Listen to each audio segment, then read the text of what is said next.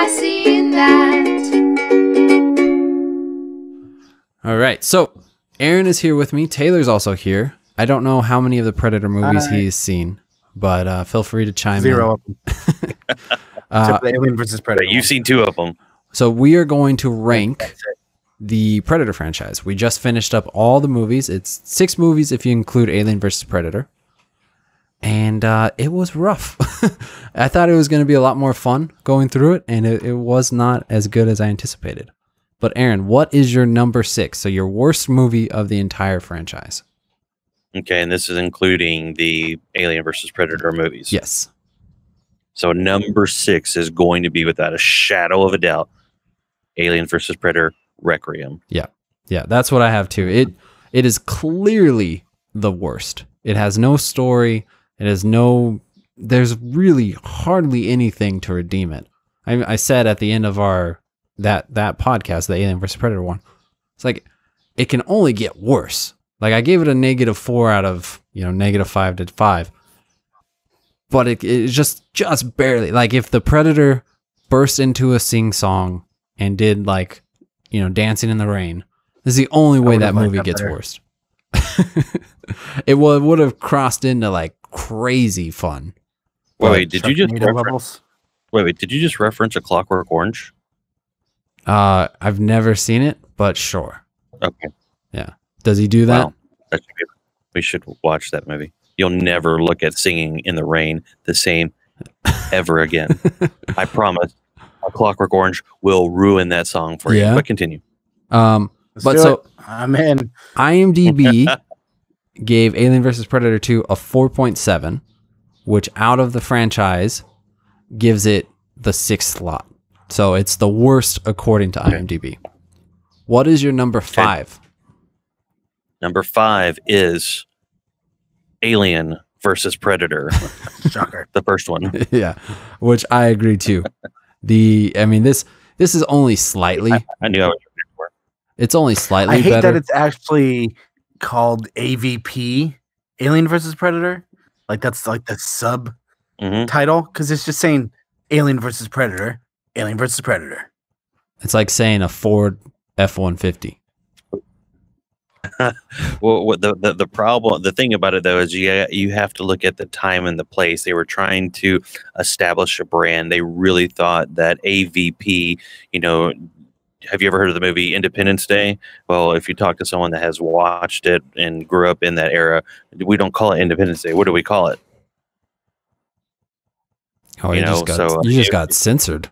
You said, what do we call it? And then your mic dropped out completely. The government did not want you to share that information. We call it ID4, Independence Day. For July 4th, they combined all that. It was during that whole time. So what they were doing is they were trying to establish an AVP brand, and it would have worked. Well, it would have worked if the movies were good, because then you could have just called it AVP 1, AVP 2, AVP 3, all the way up to however many they wanted to make. Yeah, which I don't know. It's hard to say. Like I said, call it AVP. Let people figure it out. Well, because I was saying like KFC, right? That has become its own thing. It doesn't even mean Kentucky Fried Chicken anymore, I don't think. They've officially just accepted KFC as their name. Mm-hmm. And people get on board with that stuff, right? Like, it's not a problem. Right. But I don't know I think everyone would still call it Alien versus Predator. I don't know if people would get to the point where they call it AVP, because it sounds weird. Did you see AVP? Yeah. Holy cow. Yeah. So good. But so IMDb gives Alien vs. Predator number 1 a 5.6, which puts it at number 4 on the rankings. Father Ironheart says, back in the day, I called it AVP. Yeah, it's not surprising, Father Ironheart. You make a lot of bad choices. Well, I think when the movie came out, everyone knew that it was Alien versus Predator, so they just call it AVP because it's quicker. Yeah. Yeah. But now, looking back on it, you would say, why would anybody call that? Number 4, Aaron. What is your number 4 slot? Number 4 goes to Predator 2. Okay, we're like identical lists so far. Why? Because you adore me and you saw my notes. Yeah, I don't even have a list. I just have scribbles over here. I'm just gonna say. I have. Yeah, me too. That's the different me too. Lightly. What is your reasoning for putting Predator 2 in the number 4 slot? Predator 2, because there was really like no rhyme or reason to the Predator's existence in the film. Mm-hmm. Just killed people just because they were in the way of the main character. Yeah, like they didn't pose a threat to him. He just showed up, killed people, and then at the end of the movie, he lost to Danny Glover. Yeah, they're trying to make like a noir detective movie with the Predator being the one to kill. Yeah. Except they showed the Predator doing it all. You cut the Predator out of the first half of that movie until they have the showdown in the alleyway, and then it makes way more sense. But now, real quick, I haven't seen these movies, but maybe you can answer this question. Do they take place in the same universe as Lethal Weapon? I wish. I hope so. In my mind, they do. I just heard Danny Glover detective. Yeah, Danny Glover. Wishful thinking. Just watch the first 20 minutes of Predator 2 and just pretend that it is in the Lethal Weapon series, and it'll still make sense. Yeah. Perfect. But yeah, so I give the Predator 2. I put that in number 4. This on IMDb has a 6.3, which would actually give it the number 3 slot. Ooh. So, what is your number 3 slot? Fancy. Aaron? Number 3 spot would have to go to Predators, the one where they're on the planet. Yeah. For me, I really struggled knowing the top 3. They're so neck and neck, and I just had to go with the things that I liked that made it just a little bit better for me. So I put Predator, the first one, Arnold Schwarzenegger, in the number 3 slot because it's just not as well done. It's not as well acted. It's not as well shot. It's not as fun to watch. It's a better movie, a better story, but the story's the only thing that like is better in my opinion. And so you're saying a movie with Arnold Schwarzenegger's not well acted? Yeah, no, this is hurting my heart. Hold on, the same guy from Jingle All the Way? I think with Sinbad and Junior.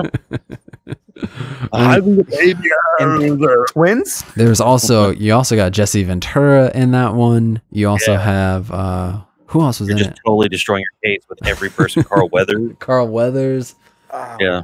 I love Carl Weathers. They're all the top 3 for me are all pretty similar. But Predators looks way nicer, and The Predator I think is more fun. So I gave those two the notch. So I will agree and say that the Predators is a more like cinematic or whatever you want to call it.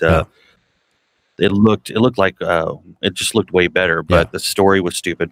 The cast was dumber, and when you throw in the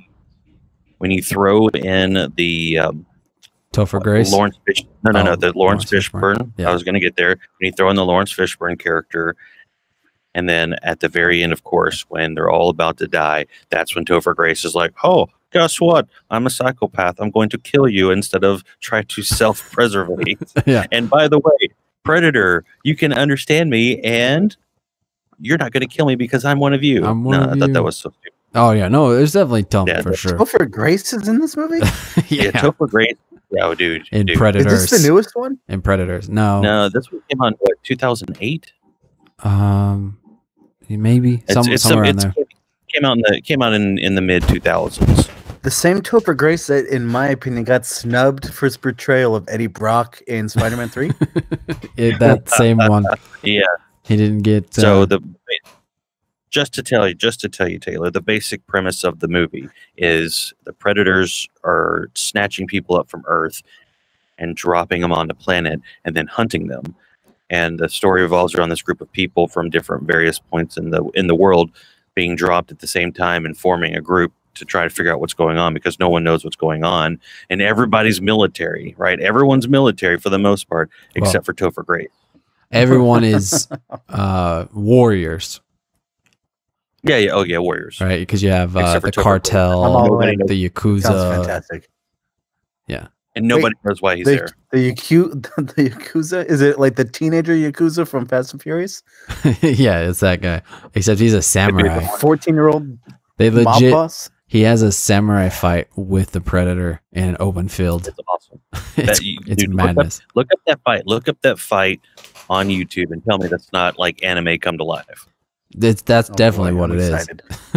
Yeah. And the grass is flowing in the wind. There's hardly, I don't think there's any music at all, and it's just them fighting. It was a good fight. It was good. It was just so out of place and racist. Predators got a 6.4 on IMDb, which gives it the number 2 slot, according to IMDb. Ooh. And Predator, the one that I chose for number 3, got a 7.8, which got a number 1. And these rankings feel a little skewed to nostalgia.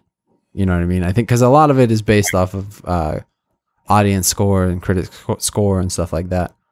Because I would not say Predator is a 7.8. You know, like that's a. I would say that. You say it is? Yeah. I don't know, man. And then the other ones need to come up. If that one's a 7.8, the other one shouldn't be down in the 5s. But number 2, what's your number 2 slot? Number 2 is the 2017 The Predator movie. Yeah, that's what I gave mine too.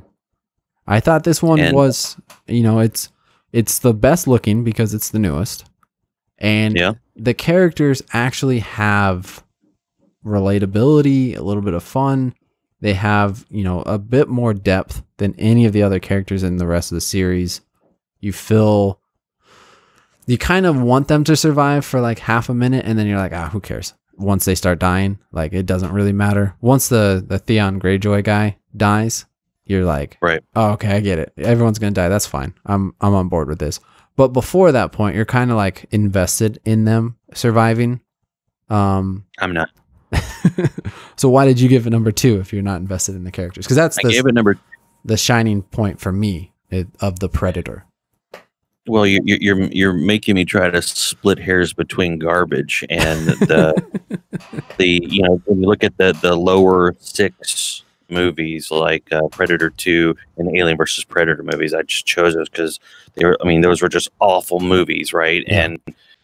And you're more harsher on movies that just came out than a movie that came out in the 80s that they're still trying to figure out how to shoot action and all that sort of stuff. And but I chose this one because it was, to me, it was a better looking movie, as it should, than Predators, right? Yeah. And I like Thomas Jane. I like well, I think that's it. I think that's the only character that I like in the entire movie. I like Thomas Jane. Because I like Nebraska. I'm a huge Thomas Jane fan. The guy who played Nebraska. You know what? Yeah, the guy that threw himself into the engine at the very end of the movie. But no, it was a better shot movie.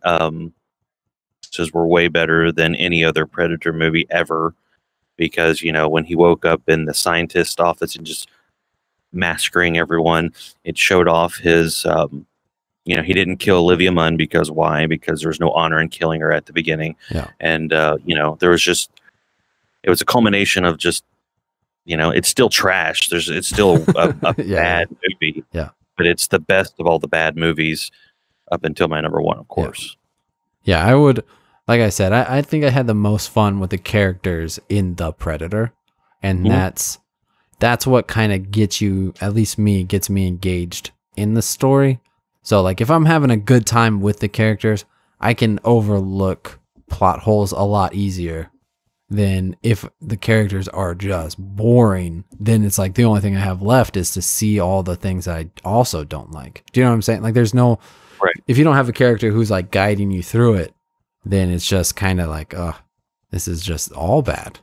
But let's see, The Predator got a 5.4, giving it the number 5 slot according to IMDb. Dang. Which, wow. Second worst. Beat down. Which seems crazy to me because that cannot be the truth. It puts Alien versus Predator 1 rated better than The Predator, which makes 0 sense. It does. I agree with that. But number 1 would be Predators for me, and assuming Predator for you. The original. What did you like about the original? The original one for me, whenever I watched it as a kid, I was only able to watch it on normal TV, so everything was cut out. All the gore, everything. So it was kind of all left to my imagination. And then when I got older, then I was able to see it more. And granted, the story is shoelace thin, right? Mm-hmm. But I mean, how many movies back in the day, especially with Arnold in there, were actually thicker than a shoestring? Yeah. So it was just for me. I'm sorry. Jingle all the way. Yeah. There were so many levels to that movie, you have no idea. But for me, it was a ton of fun. And then it just its popularity, and again, I know it's nostalgia point, but its popularity has only grown over time. Yeah. And I think that as we get older, when the nostalgia starts to die with my generation, I think it'll still grow. Whereas these other movies, even from the Predator all the way down to Alien vs. Predator, those will just be pushed by the wayside. And this will be always loved and remembered as the era of the dudes with the big muscle. I mean, the Dylan, and I always forget Arnold's name in that movie. When they do the hand smack, you yourself said that you were like, wife, and forgive me, I forgot your wife's name. Sam. You're like, wife, come over here. I just called her Look at wife. this.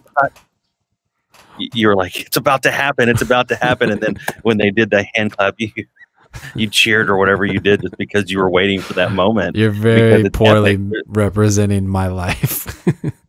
But I did. I was like, hey, here it comes. Here it comes. And she's like so confused. I was like, look, it's the meme. It's the meme. And she's like, what are you talking about? And then it happened. She started cracking up laughing.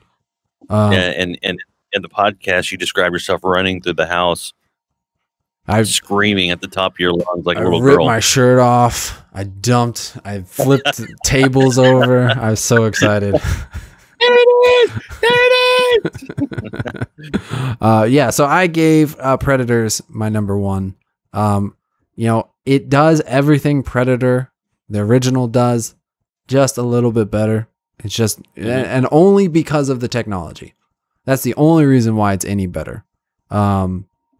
The story is weaker, but everything else, is a few, just a couple notches. And so it's just really hard to give story precedent over every other technical aspect. And I know it's not fair to judge, 40 years different or whatever it is, 30 years different between the two to say like, oh yeah, this is better because it's technically better. But I'm watching both of them today. And so it's like, which one did I enjoy more? Which one was easier to accept and be part of? And for me, that's Predators. So that's right. Well, let me ask you this question, because I think I already know the answer. And then you can move on to the Alien rankings. What Predator looked better, the 12-foot CGI monster, Worse. or the Terrible. Predator that Arnold and all the guys fought in the original? Just between those two?